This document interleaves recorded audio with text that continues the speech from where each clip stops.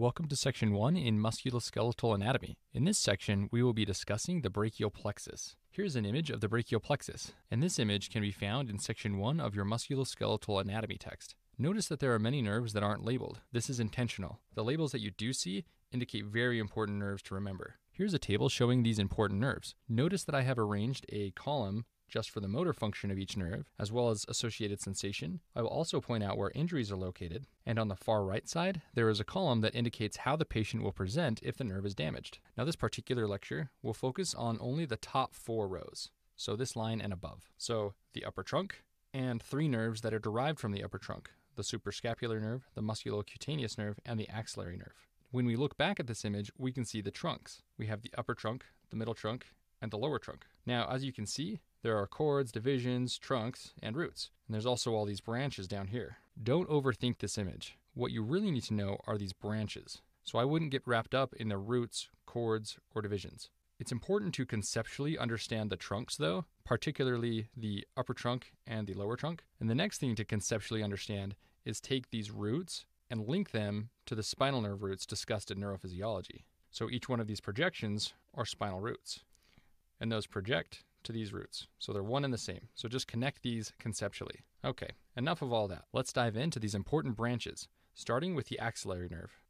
The main muscle to remember with the axillary nerve is the deltoid muscle. The motor function of the deltoid muscle is shoulder abduction, specifically abduction above 15 degrees. The muscle responsible for shoulder abduction below 15 degrees, or 0 to 15 degrees, is the supraspinatus muscle, which you can see labeled down here, innervated by the suprascapular nerve. And we will discuss this muscle and its associated nerve later. This figure shows the course of the important nerves of the brachial plexus. Notice the axillary nerve labeled right here. You can see the deltoid creating this contour right in this region. Notice how close the axillary nerve is to the head of the humerus, this region right here. So you can imagine if there's trauma to this region, the axillary nerve can be damaged. There are 3 injury scenarios that you need to remember. There is anterior dislocation of the humerus.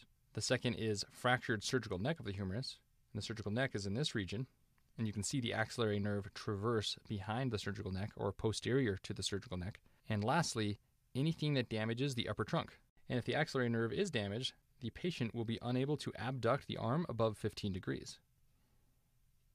Going back to the table, we have listed the locations where injury can occur: surgical neck, anterior dislocation of the humeral head, or upper trunk damage. And if this occurs, there will be no abduction, which means the patient will have their arm at their side.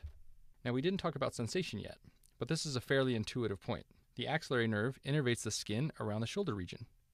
This image shows the cutaneous innervation of the nerves from the brachial plexus and can be found in Section 1 of your musculoskeletal anatomy chapter. The deltoid muscle is up here in this region, and you can see the contour of the deltoid right here. And the axillary nerve is what innervates this deltoid muscle, as we just discussed. And now this skin covering the deltoid is also provided by the axillary nerve, as highlighted with this green area. Now notice the suprascapular nerve is labeled up here, and it covers just the superiormost portion of the shoulder. It's above the region that is covered by the axillary nerve, and it's actually more on the neck up here. And its name gives a clue as to what area of skin it covers. Supra, meaning above, and scapular, meaning scapula, so above the scapula. So we'd expect the suprascapular nerve to be up here. Anyways, ignore the suprascapular nerve for now. Just think of the deltoid muscle being innervated by the axillary nerve, and the skin around the deltoid muscle as also being innervated by the axillary nerve. Now let's do a question to apply what you've learned. A 45-year-old man presents to the emergency department holding his right shoulder and wincing in pain. His speech is incoherent and he appears intoxicated. A witness to the incident states the patient was hit multiple times in the arm with a pool cue. A radiograph of his arm is shown below. What neurological deficits will most likely be seen in this patient? Now hopefully you can see on the image that the surgical neck of the humerus is broken. That's right in this region. This should immediately make you think of the axillary nerve. And if this nerve is damaged, what muscle will be dysfunctional? The deltoid muscle. So this patient will be unable to abduct his shoulder above 15 degrees.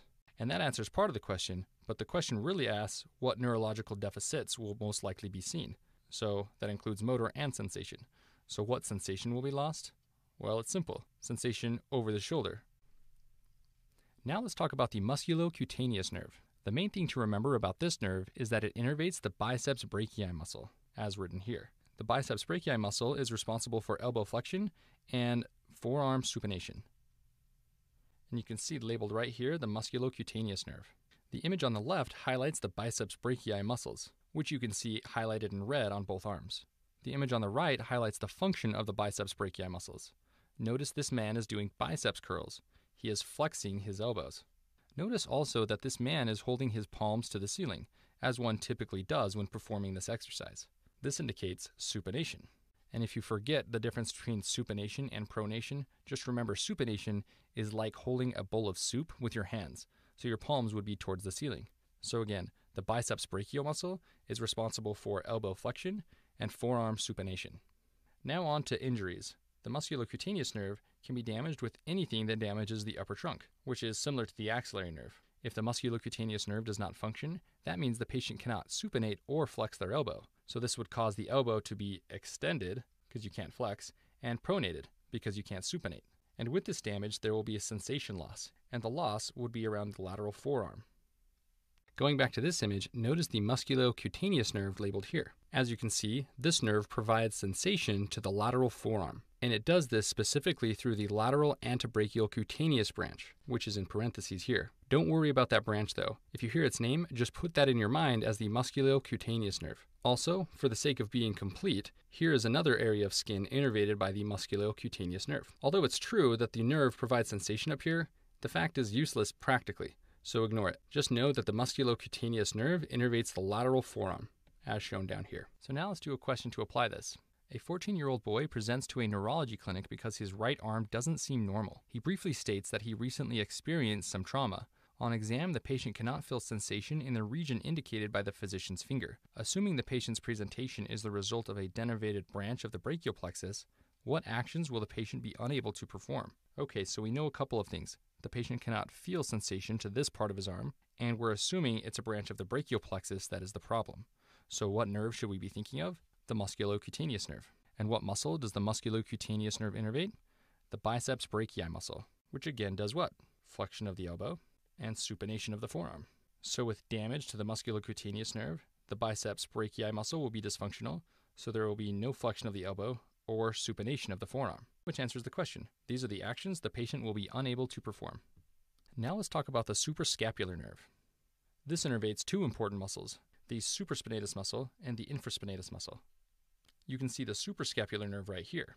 So now let's look at the muscles innervated by the supraspinatus nerve. The left image shows the supraspinatus muscle from a posterior view, and the right image shows the infraspinatus muscle. The supraspinatus muscle is responsible for shoulder abduction. Notice how it connects to the scapula over here and then crosses over the humeral head and attaches to the humerus over here. So with contraction, you can imagine that the humerus actually elevates or abducts, specifically abduction from 0 to 15 degrees. Now let's look over at the infraspinatus muscle. Notice that it extends from the scapula over here and it attaches to the lateral side of the humerus over here. So if it contracts, the muscle will pull the humerus, causing it to rotate laterally. This is called external rotation.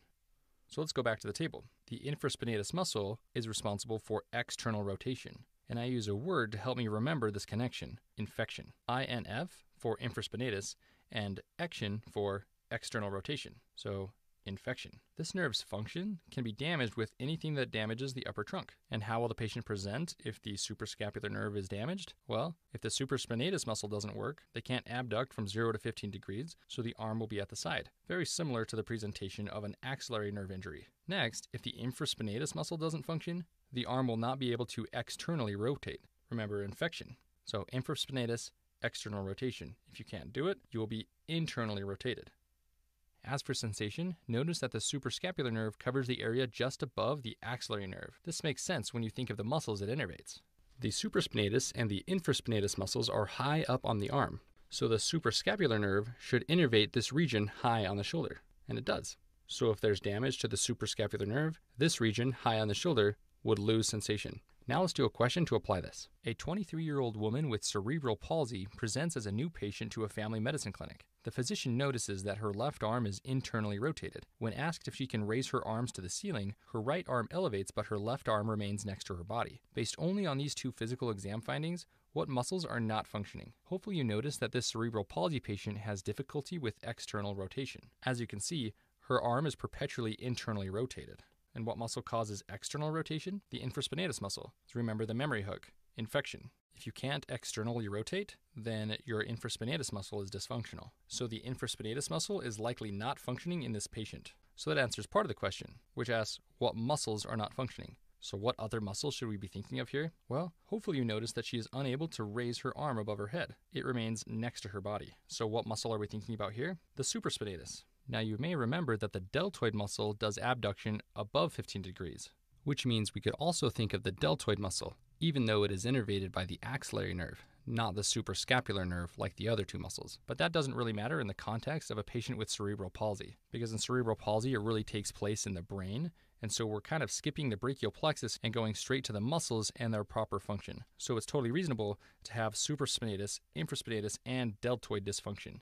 Now let's finally talk about the upper trunk. Once again, the upper trunk is right here, and notice how the C5 and C6 spinal nerve roots join to form the upper trunk.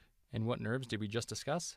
The musculocutaneous nerve, which as you can see, originates from the trunk, and the axillary nerve, which also originates from the upper trunk, and the suprascapular nerve. So the most important thing to remember is that if you have upper trunk damage, you're going to lose deltoid function, which you should associate with the axillary nerve. You're also going to lose infraspinatus function, which you should associate with the suprascapular nerve. And you're going to lose biceps brachii function, which you should associate with the musculocutaneous nerve. Now notice that I didn't mention the suprascapular nerve's innervation of the supraspinatus, and that's intentional. It's because when you have upper trunk damage, you're not going to have abduction of the arm via the deltoid. And technically, also via the supraspinatus muscle and its dysfunction. But when you're talking about presentation and trying to figure out how a patient will actually appear with upper trunk damage, it's easiest just to remember these three muscles: infraspinatus, biceps brachii, and deltoid. Because with the deltoid dysfunction, you're covering loss of abduction.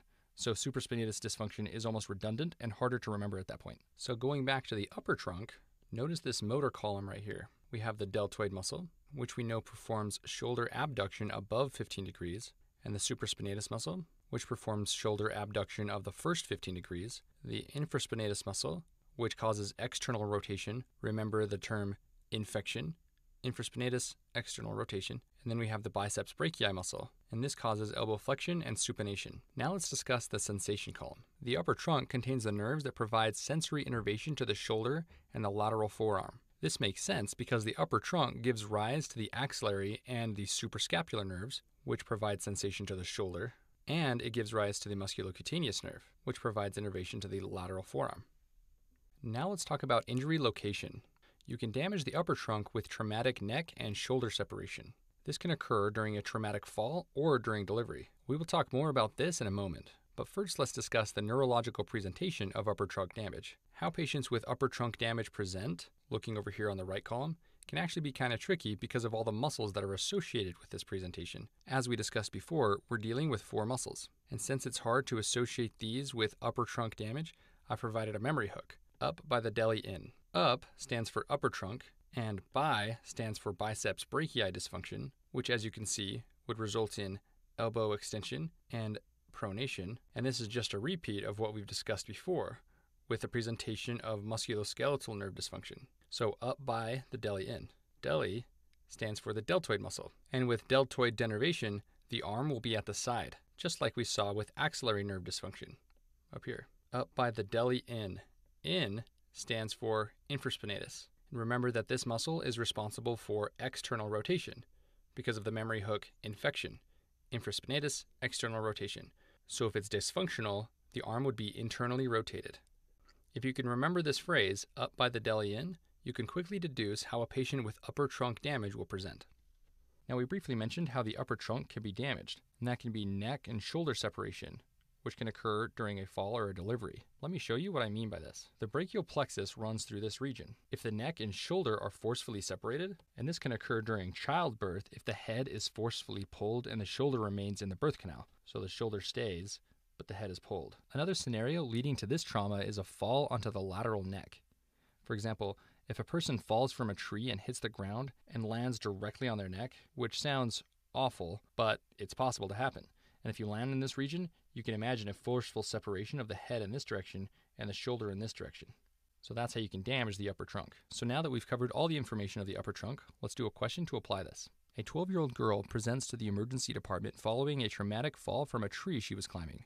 Her parents state the impact forced her left ear to her left shoulder, creating a forceful stretch on the right side of her neck. Based on this history, the physician is concerned the patient may have damaged the upper trunk of her right brachial plexus. If the physician is correct, in what ways would the right arm be positioned? Okay, so if we're worried about the upper trunk being damaged, what muscles would we expect to be dysfunctional? Well, recall the memory hook up by the deli in. We're dealing with the upper trunk, which we know, and the muscles we need to think about are the biceps brachii, the deltoid muscle, and the infraspinatus muscle. So if you don't have function of the biceps brachii, the deltoid, or the infraspinatus, how would the arm be positioned? The biceps normally supinates and flexes, so her elbow, with a dysfunction, would be extended and pronated. And the deltoid is normally responsible for abduction of the arm, so the patient's arm should be at her side. And the infraspinatus normally externally rotates, recall infection, so if you can't externally rotate, she must be internally rotated. So if there was damage to the upper trunk,